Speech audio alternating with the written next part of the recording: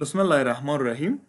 The next important topic is consignment. So first of all, what is consignment? Consignment is basically a contract between consignor and consignee in which the consignor send the goods to the consignee and let him to sell the goods on his behalf.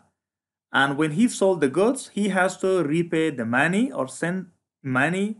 And if he cannot sell the goods, he has to resend the goods, right?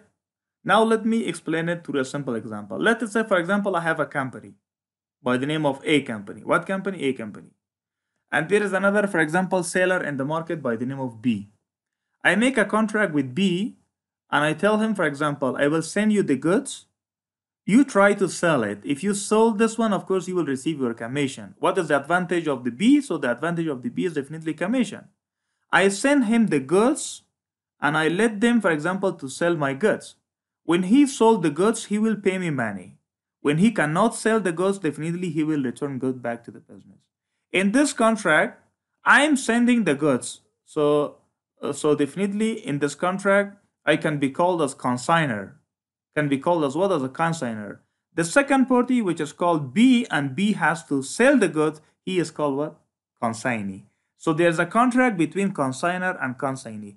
Consignor send the goods to the consignee. Consignee should sell the goods, otherwise he has to return the goods back to the business. So if this is so, if we have consignment contract in our company and we have used QuickBooks, how we can manage the consignment contract in the QuickBooks, right? So at the same time, you may have, for example, several consignment contracts. You may have, for example, one consignment contract, we can say with Kabul, another consignment contract with Mazar Sharif, another consignment with Jalalabad, and so on. So you send to all of them, to A, to B, to C, to D, and so on. And you let each one to sell the goods. If they sell, so they will, of course, pay you money. Otherwise, if they cannot sell, they have to, or they will return the good back to the business. This is what the consignment contract. So if this is so in the QuickBook, in your company, how we can manage it with the QuickBook? There is basically 6 steps. How many steps? 6 steps. Step number 1, if you want to consider some amount, if you want to consider some item as a consignment, so first of all, you have to create an account. Create an other current asset account and give a name such as inventory on consignment. Why? Because you need to divide your inventory into 2 parts. Some part of your inventory as a consignment and some of your inventory as regular inventory, right? So you need to divide your inventory into 2 parts. Inventory on consignment, and the next one is regular inventory that is already available in your QuickBooks. So for those inventory which we want to consider as on consignment, so for that one we have to create an account under other current asset, right? So let us do the steps one by one. For this purpose, now let us go for the QuickBook. So go for the chart of account, right? Right click this one. And of course, select other current asset. Other what? Other current asset. And in this one, give a name such as inventory on consignment. What? Inventory on inventory on consignment. Inventory on consignment. The name is inventory on consignment. There is no need for value and so on. Just save and close it. So account is created. Step number 1 is done. We have created account under other current asset and inventory on consignment. That was the name. After that, create an item. Account is created. Now you have to create an item as well. Create an item under inventory part and give a name such as item on consignment. Previously, inventory on consignment. Why? Because we had to basically divide our inventory into 2 parts. Now we have to divide our items also into 2 parts. Which item you want to consider on consignment? Item A, item B, item C, item D, or so on. So that is why you have to create an item under inventory part and give a name such as inventory on consignment, right? In the account, in the inventory account, select the account which you have already created in step number 1. And this is the parent account, okay? Now let us go in the item and create an item as well. Just right click, account is created. Now this is the time to create an item, right? An item should be created under inventory part, as it is said, right? And give a name such as item on consignment. What on consignment? Item on, previously inventory on consignment. Now item on consignment. Item on consignment, right? Of course, this is the name, but of course in the asset account, in this case, you have to select the inventory account which you have created in the previous stage. In the previous stage, we have created inventory on consignment, right? So you have to select this one. Instead of the common inventory, you have to select this inventory. Why this is so? Because we want to classify our inventory into two parts, right? That is the case. And of course, in the income account, do not select your sales account, but you can create an income account also by the name of sales on consignment. By the name of what? Sales on consignment. This was not under the steps, but you can create it this one. Sales on consignment, right? So rest of the thing is fine. So we have selected the item on consignment. In the account, this one is very important. You have to select inventory on consignment. But in the income account, of course, you have to select the sales on consignment, right? Save this one. Step number 2 is also done. Step number 3, now we have to allocate which item we want to sell or we want to consider on consignment. For this purpose, create a duplicate item for all types of items that you want to send on consignment. Then how we can do it? We can do it with the QuickBooks itself. So this is the item list. Come once again to the item list. Now it depends on you. Which item you want to send on consignment? For example, we want to send battery on consignment. Just right click on the battery, come down, you can find a duplicate item, right? Click on this one. So remove the duplicate and instead of this one, mention battery on consignment. What on consignment? Battery on CON, just enough. Battery on consignment, right? So that's it. But of course, it should be the sub account of what? It should be the sub account of an item on consignment. Previously, we have created item on consignment, right? So battery on consignment should be one of the sub item of item on consignment. But once again, in the inventory account, you have to select the inventory on consignment. In the sales, of course, you have to select sales on consignment. What? Sales on consignment. You have to sales on consignment. Or consignment sales. Yeah, sales on consignment, right? So that is it. You have selected. So save this one. Save and next. Right? Okay, save and close. Go for the next item. What else you want to consider on consignment? For example, keyboard. We want to send keyboard also on consignment. Right click on the keyboard, double click, remove the duplicate part, and mention, for example, keyboard on consignment, right? Again, this one also should be the sub account of what? The sub account of item on consignment. And the inventory account, you have to select inventory on consignment. In the sales, of course, you have to select sales on consignment. So sales on consignment. Save this one also. What else you want to consider on consignment? For example, we want to send, we can say motherboard also on the consignment. Just right click, double click this one also. Just 3 items is enough, right? This one. So motherboard CON dot. It means consignment. Again, this one also should be the sub account of item on consignment. And the next, of course, the inventory account. And here you have to select the sales account, right? So that is that. Rest of the thing is fine. Save and close. So that is that. This step is also done. So we have considered some of the items as consignment. But if you check now the balance of item on consignment, where is the balance of item on consignment? Where is that?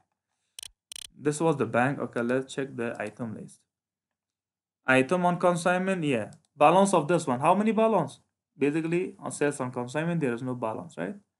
And the next one, how many balance? There is no balance. And the next one, how many balance? There is no balance. Now we have to put something or we have to transfer some balance in this one. Of course, we have balance in the account of battery, original battery.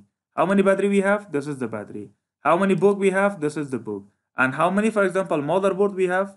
There is balance of motherboard as well. How many balance, for example? This one is the balance of motherboard. So we have to transfer some balance from all these accounts to this one, right? But first of all, let me purchase motherboard. I think motherboard balance is negative, right? Enter a bill from someone and purchase, for example, motherboard. Purchase what? Motherboard. Why balance should not be negative, right? Let us say, for example, we want to purchase 1,000 motherboard and save and close this one. Okay.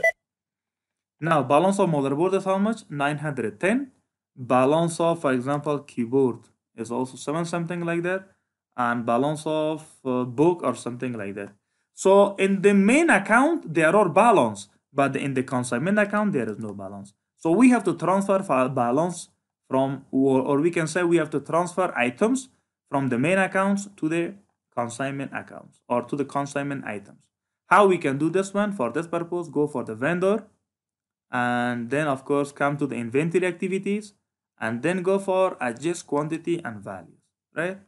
Then here you have to select the accounts to which you want to make adjustment. So select which item you want to send on consignment or which items you want to make adjustment. The battery, the book, I think that was the book, right? That was the book or something else. Let me check out. No, that was not the book which we want to send. Battery was on consignment, keyboard was on consignment, and we can say motherboard was on consignment. So select the main account as well as select the consignment account. Battery on consignment, select keyboard on consignment, as well as select motherboard on consignment. 3 consignment account as well as 3 main accounts, battery, consignment, and this one. Then add these items. Now see, 6 items are added. 6 of them or 3 of them are the parent or the main account, and 3 of them are the consignment, right? See, battery on consignment, keyboard on consignment, and motherboard on consignment. Now what we should do here, we have to transfer balance from main battery account to the battery on consignment account. So how we can do it? We can do in this way, right? Mention the balance. How many items that you want to transfer from the main battery account to the consignment account? For example, we want to send 75 items. How many items? 75 items. If you want to send 75 items, so minus 75 items from this item. This is 1975. If you want to transfer 75 items to this account, so definitely the balance of this one will decrease by how much? By 75. So here you have to record, for example, 1900 only. If there is a 1900, definitely the balance will be equal to how much? Balance will be equal to minus 70, right? But now, how much is the balance of this one? Battery on consignment. Balance of battery on consignment is 0. But we want to make it how much? 75, right? So now the balance is 75. Basically, there won't be any effect on the balance of the battery, on overall battery. Why? Because it is decreased in the main account by 75, but it is increased in the sub account by how much? By 75. Previously, balance was 1925, now it is 1900. It decreased by minus 75. But previously in this account, balance was 0, but now we have increased to 75. So minus 75 and positive 75 both equalize each other, so there is no effect, right? The next one, balance of keyboard. How many keyboard we have? We have, for example, 740. So we want to send 140 of this one to the battery, to the keyboard on consignment. If you want to send 140, so here you have to record the new item 600. How much? 600. So balance is negative by how much? By 140. So now go for the battery, go for the keyboard on consignment. And the new item mention 140, right? That is the case. It means it is decrease here, it is increase here. It is decrease here, it is increase here. And go for one more item, keyboard on consignment. How many items? 910. So we want to send 110 of this one on consignment.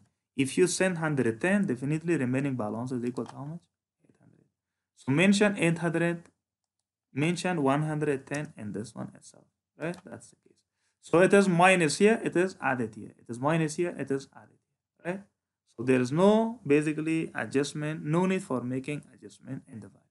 So now save this one. Okay.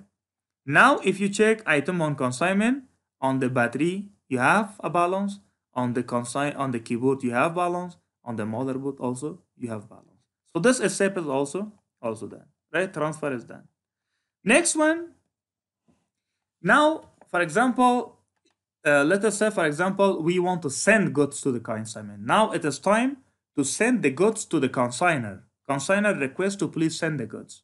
In order to record this one in the QuickBook, we just make a sales order only in the QuickBook, not invoice. We will not make any invoice for the consignor until the consignor sell the goods. So when we send the goods to the consignor, we just make only sales order. When they sell the goods, or the whole goods or part of the goods, then on that case, we can have to create an invoice. So until they sell the goods, we have to create a sales order only in the QuickBooks. Create the sales order. So sales order is created when we send the goods to the customers, to the consignor.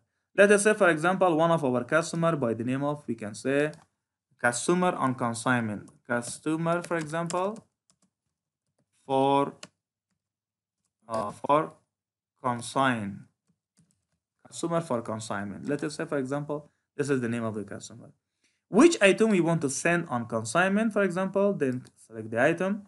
Those items which you have already allocated for consignment, that one should be selected, not the other items. Select this one, for example. Select the next one, and of course, select the next one, right? Then how many items, for example? Then item you can mention, for example, how many items. Let us say, for example, 20 of this one. Let us say 30 of this one, right? And let us say, for example, 40 or 25 of this one as well. So this is for the purpose of sending the goods to the customers, right? Sending the goods to the consignors. This is basically the consignor. So even instead of customer, you can mention consignor, right? Consignor, whatever is the case, it is fine. Consignor is also good. So this is the time that we have sent the goods to the consignor, right? So although we send the goods to the consignor, but we should not make invoice. Why we should not make invoice? Because there is a condition. What condition? Condition is this one. We can create invoice for the consignor, for the consignee only when they sell the goods. When they have sold the goods, then on that case we have to create invoice. So save this one. So this is done. Now we are waiting for the customers to sell the goods. Let us say, for example, customers sold part of the goods. When they sold part of the goods, for the sold part of the goods, we have to create the invoice. And this is called progress invoicing. Create this one. Select the specific customer. Which customer? Customers on consignment. So this was the amount, right? Now, create invoice for the whole and create invoice for selected items. Create invoice for the selected items. So let us say, for example, customer sold part of the good only. Not the whole goods, but they sold part of the goods. For example, how much they have sold, you can mention here, basically, right? This was the sales order. For how much you want to invoice. Previously, they have received, or we have sent 20 item on consignment. The first consignment, first consignment was battery. 20 item of battery we have sent on consignment. Let us say, for example, this time he sold only 10 of them. Also, for example, we have sent 30 battery on consignment, and the customer were able to sell only 10 of them. And also we have sent motherboard on consignment. How many motherboard? For example, we have sent 25. Let us say he sold the whole motherboard on this time. So let us save this one, right? Save and close. If now you go for the customer center and click on the specific customer by the name of, okay, now this one, sorry, the invoice. There is an invoice for customer for consignment, and the amount is how much? 2,500, something like that, right? Now let us say, for example, next time customer called me, or this we can say consignee called me, that he has sold the remaining part as well. So I have to create another invoice for that one. So once again, go for the invoice and select the specific customer, select this one itself, say okay. So select invoice for the specific, right? Once again, do this one. So now it shows only the remaining part. Previously, initially was 20. In the previous invoice, we have invoice for 10. Now remaining is 10. And also, of course, for the keyboard, remaining is 15. But there is no remaining motherboard. Why? Because motherboard is sold out, right? If again, for example, he was not able to sell the whole keyboard, let us say, for example, this time he sold only 10 of the keyboard, right? So save this one again. Again, for example, he called me that he was able to sell the whole of them. Once again, you have to go for the invoice and create an invoice for the remaining part, right? Yep. Yeah. Now select it. Only motherboard, only keyboard is remaining. And how many keyboard is remaining? 5 keyboard is remaining. Now we can create invoice for that one as well. Now if you go for the invoice, there are 3 invoice. One invoice for this one, second invoice, and this is the third invoice. So in this way, you can manage your consignment. Create an asset account by the name of inventory on consignment, then create an item by the name of item, then duplicate the items, then transfer the items, then when you send the goods or transfer the good to the consignee, then create a sales order. When he sold part of the good, create invoice only for the part of the good which is sold by the consignee. And